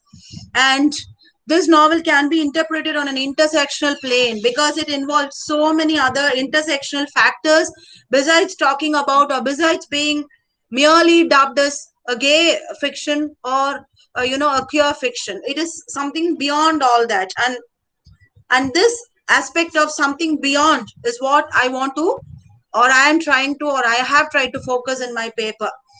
And it is a saga of curing desires. And the main objective of my study is, again, a curing study of this novel, that is to interpret the novel from a queer perspective, and also dealing with the themes of acceptance and realization, acceptance of the sexuality and realization of the fact that this is the sexuality which is in me, which is inherent in me. And this paper also traces the transnational aspect or the travels associated with the queerness in the characters, or how does geography affect queerness, if it does at all, the influence of geography on queerness. When I say geography, travel, again, themes of love, themes of separation and themes of resignation comes. Travels, it has both the sides, like we can get to know people, at the same time we can get separated from the ones we already know. Yes. And the influence of passing years of time cutting across spatial geographies on curing sexuality is the pivot of the study. How does travel, geography influence transnational travel, or any kind of travel influence curing sexuality? That is the main focus of my study. The study aims at exploring parallel currents of space and time in queer lives. Yes. How queer lives, queer individuals, how the queers are affected by space and time, on space and time and beyond space and time. That is my study in this paper. So the very novel talks about instant affinities. Instant affinities is a term used by the characters in the novel, which says there are two characters, Elio and Oliver. They get attracted instantly the moment they come together. And there are two identities. One, because they realize that they are getting attracted to each other and there is something pure about it. Another, because they realize that both these men, both these boys, they realize that what struck them was, what brought them together was the Jewish identity, the identity of ethnicity, race, and religion. And the Star of David, that is the queer race, meaning how does race influence queerness? So this is also another aspect which I have mentioned in the title and which I have focused on the paper. And as we all know, both these characters, both these boys, Elio and Oliver, in the beginning of the novel, they were boys. Then they grow up to men. So these young boys, Elio and adolescent boys, Elio and Oliver, they get attracted towards each other. And it's also what brought them together was their Jewish identity. And Oliver comes from America for a research program under Elio's father's guidance in Italy. So this travel from America to Italy, and there is this transnational travel across the boundaries of space, of one's own space. And when Oliver travels, Elio meets him, and they get attracted in that Italian villa of Elio and his father. So all these are academics. Elio's father happens to be an academic, and Oliver also comes for his postdoctoral work under Elio's father.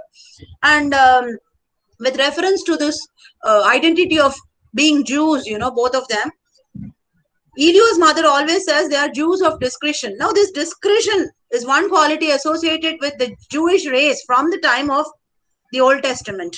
And in fact, this novel has got strong autobiographical element because the novelist Achiman himself has written a memoir out of the Egypt in which he talks so much about the fact that his family has come out of Egypt only because of the anti-Semitist, meaning anti-Jew urges there, anti-Semitist surge there, rise of anti-Semitist violence, and that is what he mentions. So there is this strong Jewish identity, and this Jewish identity of the novelist himself is evident through these characters, you know, both Elio and Oliver. Oliver sports the Star of David, which is again an insignia of the Jewish you know, practices, and this Star of David attracts Elio because he feels that Oliver is so open about his Jewishness, which not many people are, you know. And when they both understand that they have desires for each other, you know, Elio states that I love the egalitarianism of the moment. I love feeling younger and older, human to human, man to man, Jew to Jew. So the love shared between Elio and Oliver, more than being queer, more than being gay, it is this, what one of the binding factors is their Jewish identity and Oliver's open declaration of it. And Elio also follows Oliver's suit by sporting Star of David necklace later, okay, in his life. Now, the cocardium, the nature of desire. Cocardium is a Latin phrase for hearts, and in this novel, this particular word is used. You know, now I have spoken about desire in the title of the novel. Desire, what kind of desire? Desire parallel to the travels by these two characters. Inward desire, outward desire. Inward travel into the realization of their sexuality, outward journeys, going to places in Italy or going out of Italy later, you know, in life. So both are parallel currents. There is this constant journeying in the novel, sexually, psychologically, and also geographically. Okay. So that is, and when they traveling gives space for fulfillment of their own desires. Okay. Because you will find that one particular locale is queer friendly. Another particular locale is not queer friendly. So travel, geography, and space, lot of influence, you can see it, one can see it on the desires of the individual. Now it is a conglomeration of race, queering, sexuality, and travels beyond the frontiers of geography. So this would be the theme of my paper.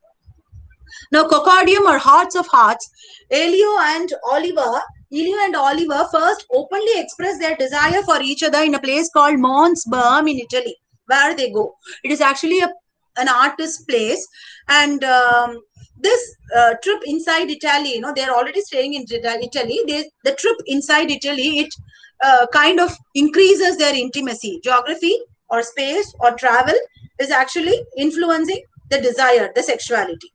And timelessness and eternal nature of the relationship which Elio and Oliver are going to have in their lives ahead is actually manifested in this particular scene in a place called Mons Berm, where Elio actually recollects the happening of Percy Shelley, Shelley's heart kept by his wife, Mary Shelley, and the kind of obsession shared by Elio for Oliver. Initially, Elio has strong feelings, then he understands Oliver also has the same feelings. So this particular scene when they meet, when they go together at a place called Mons Berm in Italy, that is a scene which it's kind of transcendental nature of love that goes on between Elio and Oliver.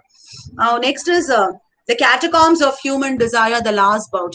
Now, as this intimacy grows between Elio and Oliver, they kind of come together, they kind of physically consummate the relationship. And even after consummation, the question is, what is the strategy of this relationship? What is the future path? How can this relationship be taken ahead in life? Which is again a big question in all queer lives. So they have a chance. Before Oliver could finish his course, he's actually recruited for 6 months as a scholar under Elio's father. Now when the time for his course conclusion comes. Both of them spent some time out in Italy, around Italy, Rome, and that would be the last phase of their physical love, because they are not going to get their time again in their lives for this expression. And Italy offers a mixed experience. That is why I said catacombs, a mixed variety of religion you can find there, religious architecture you can find in Italy, and the mixed variety of emotions and experiences which Elio shared for each other, Oliver shared for each other. And another aspect of desire is a desire to transform into the object of love itself. Elio wants to become like Oliver, to be him. Like the next stages of love, after you have attained after one has attained physical consummation. Now, what is the next stage? Self-identification. Like kind of Elio wants to become Oliver. Elio loves him, and the desire to become the object of love itself is so dominant in case of Elio. Now, this is the next level of love that radiates between Elio and Oliver, and Italy, Rome, and all the history associated with Rome, the art, the architecture, the flourishing, Rome. It kind of provides a suitable ambience for Elio and Oliver to be open about their proclamations, about their love. Then another thing is the site of San Clement, a place there, elevates the nature of shared love between Elio and Oliver on a very divine plane, on a very sanctified, I will use the word divine, sanctified plane. It's like they feel their love is eternal, their love is superior. There are no qualms about it. No longer should they feel shy that they are queer, they are gay. No, it's gone beyond all those margins. And this is where one can deduce the fact that there is certainly interdependence of geography and queer sexuality. Geography does influence curing behavior. And next is, we saw queer race. Now it's queer space. Queer space is usually a term, a theoretical term, which is used in transgender studies. Queer space is usually closet. It's a metaphor. It's a metaphorical term, and usually closet is a metaphor for this understanding queer space. And when I say coming out of the closet, it means queer liberation, which happened in America.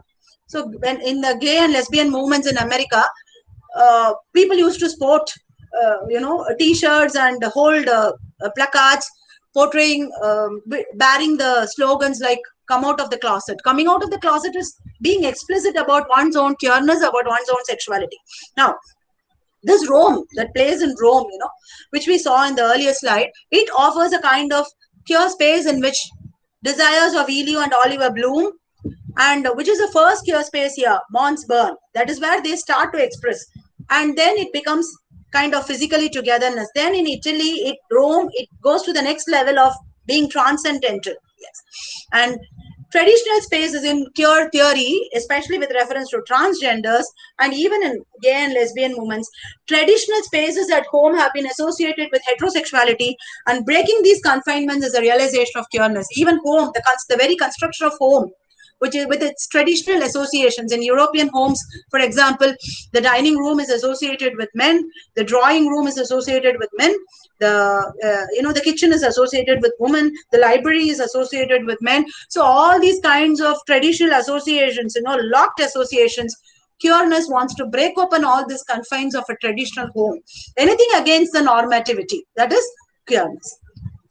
So in transgendered movement, the word plumbing has been the key term to accept the bodies as being they are. So for example, giving in transgender movements, when we talk about giving separate washrooms for the transgenders, giving separate queer spaces in homes, in work spots, and in the society, the word plumbing is used. Plumbing is a kind of cleansing. It's like, look at me not as a woman, not as a man, or not as anything, but as a body that exists, a human body that exists with all its feelings and emotions. Ghost spots, curing memories in Simon space. Ghost spots is actually a title from the novel itself, which I took. Now, the next aspect of this queer behavior is how time and space is going to recapitulate the togetherness in terms of memory. See, life, the very process of life is acquisition of memories. Now here, the entire fictional narrative is a travel in and out of memories in time, place, and sexuality. Now, the histrionics of desire is interlaced. It's quoted with all the above factors I mentioned here in the title and also in the slides, on the slides. Now, Elio's Italian villa, where Oliver comes to stay for his course for 6 months, That is evocative, because strong evocative memories of that place is there for Elio and Oliver. And then they have this experience at Mons Burn. They have material possessions, memories in the form of material things, like they have a picture of Mons Burn. Then Oliver's blue shirt is preserved by Elio for years and years. These are all material gifts or things which should be evocative of memories beyond time and space. Yes, insignia of shared memories, emblem of shared memories. Now, the next thing is the narrative depicts the lives of Elio and Oliver. When Oliver has the narrative, then the fictional narrative goes on, where Oliver gets married. He has his own family. He has two sons. But however, and his life in America, Elio also grows up. But however, love between them, the pure sexuality that they had, the pure love that they had is always the same, has always been the same, cutting across the limits of time, space, everything, geography. Now, Acumen, through this novel, beyond all these technical and theoretical aspects, calls for a universal understanding of love in any form. There is no normativity. Love needs no rules. It is only mere blending of identities. And that is why the title of this novel, Call Me By Your Name. Elio tells Oliver, you call me by your name and I will call you by the same. Meaning, thorough identification of or interchange of personalities. That is what happens here. Thereby denoting the blurring of bodily distinctions while embracing pureness. See, you and I are not separate bodies. You are one. We both are one. That is the kind of union, transcendental union that happens in case of Elio and Oliver. The culmination on the continuum, Call Me By Your Name. So it's a continuum. This kind of love is a continuum as far as this novel is concerned between Elio and Oliver. Time makes us sentimental. Perhaps in the end it is because of time that we suffer.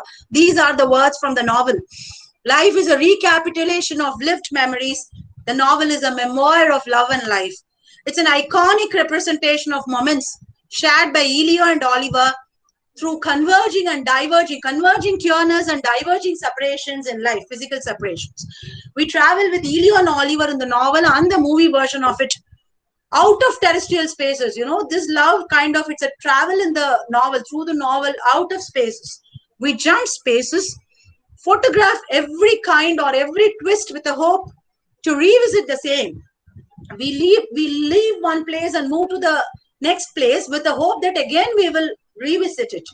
But ironically, we may never revert to the loving quarters of life. Yes, school days we love, but we have come so far away from that. We photograph with the hope that one day we may go back to school and visit the school, which may not happen for everyone. So the same thing happens in case of Elio and Oliver. See, even while talking, I have interchanged the names. That is the power of love that is, carried on in this novel, that is represented in this novel. Yes. So the novel emotes us to human experience rather than being a gay fiction or a pure fictional narrative. So let's no longer confine it to the terms of being a gay fiction or a pure fictional narrative. It is a universal understanding of human experience through two representative characters, Elio and Oliver. Thank you, ma'am. Thank you for listening to me patiently. So any questions from the forum? Sir, can you be louder? Any questions from the forum? Sir, I just have a comment. Ma'am, it was a wonderful presentation. I really enjoyed listening to you. Thank you, Guhan, sir. Yeah, thank you very much. It was really, really wonderful. I have actually, attended, I have actually attended several presentations on call. Hello? Guhan, sir.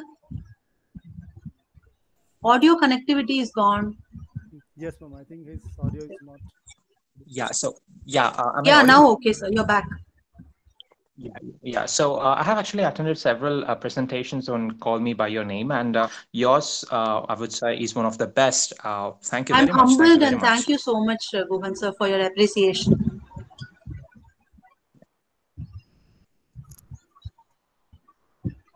Prithviraj, sir, and Dharmender, sir, any other questions, or shall I? No, ma'am. Thank you so much. It was a wonderful presentation. So thank you. Last presentation. Thank you. Miss Neetu Paul to take over the stage. Sir? We'll move on to the next presentation, ma'am. Okay. Okay, sir. Thank you. Thank you. So I call upon Miss Neetu Paul to take over the session.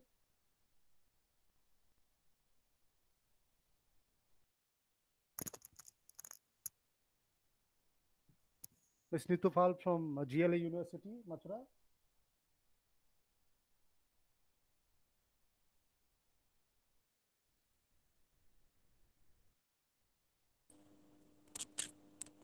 Yes, sir.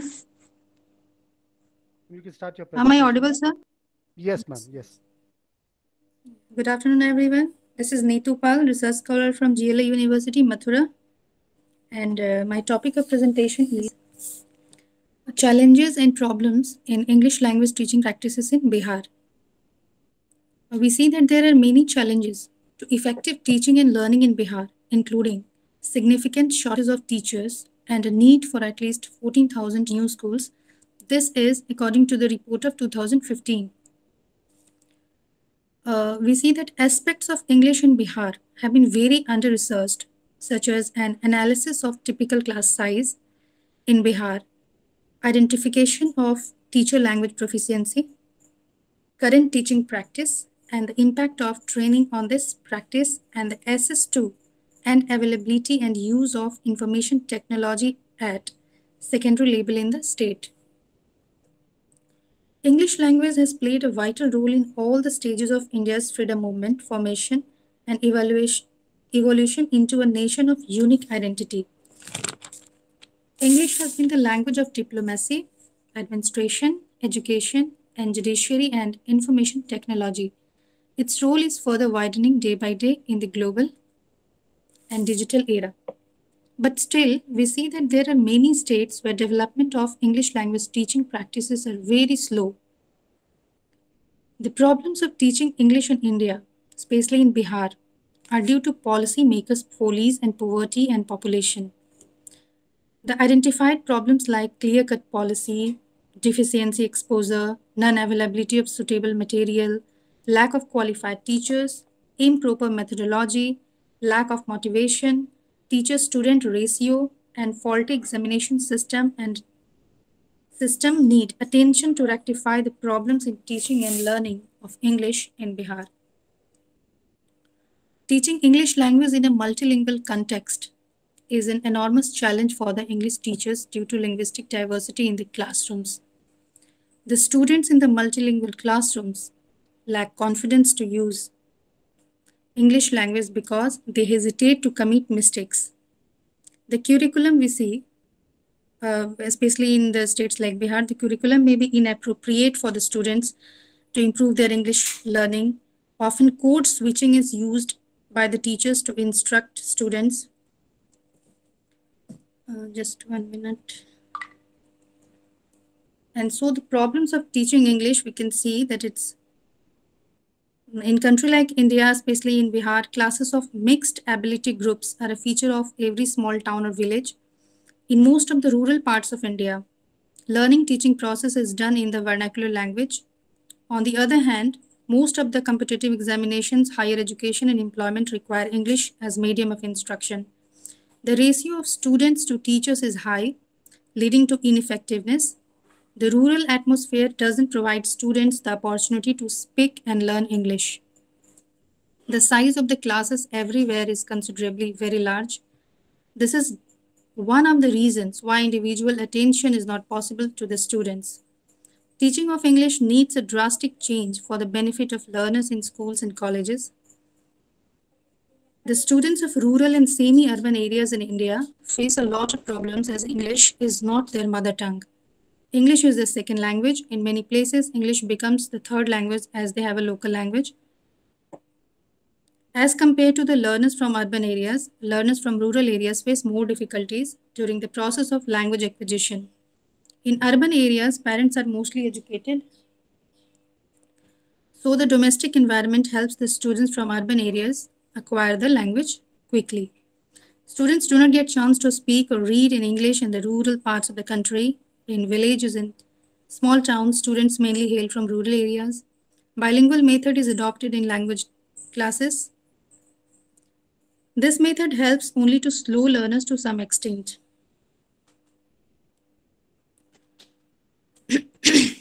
Moreover, this act reduces the real learning process as a whole. If a student doesn't understand in English, he or she asks for an explanation in his or her mother tongue. Consequently, the English teacher is in a state to adopt bilingual method. Lack of trained teachers in rural areas has become a reality.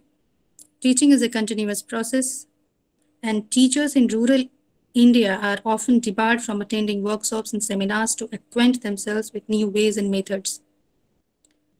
The rural population of India, usually which we see, they depend on agriculture and limited income, end up sending their children to government schools where English is not taught as a skill but as a subject.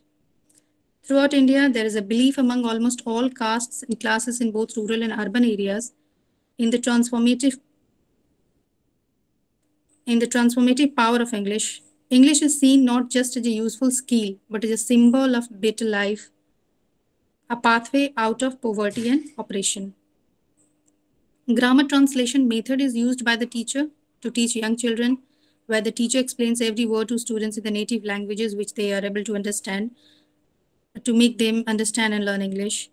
However, this method faces a major disadvantage. Both the teacher and the student concentrate more on language 1 rather than language 2. In this method, English language class seems to be language 1 rather than language 2 class. Students get only limited benefit through this approach. Unfortunately, there is still in use in many rural schools throughout India. So, according to my view, the teacher should be trained to cope with the challenges they face in multilingual classrooms as well as rural area classrooms. So, challenges and the problems of teaching English language in Bihar could be improved by following some ways. So, here I have mentioned some ways by which the challenges and the problems faced by the teacher in English language teaching in Bihar could be improved. So, first point is we can find different ways to teach the students a new lesson or concept. We should be approachable. Third point is we can make learning fun, by which students they can participate more, they can interact more with the teachers, and they can put their questions in the classrooms. Because mostly we see that the students hesitate in asking questions to the teachers in English. And the fourth point is prepare in advance for the class. The teacher should prepare for advance in the class.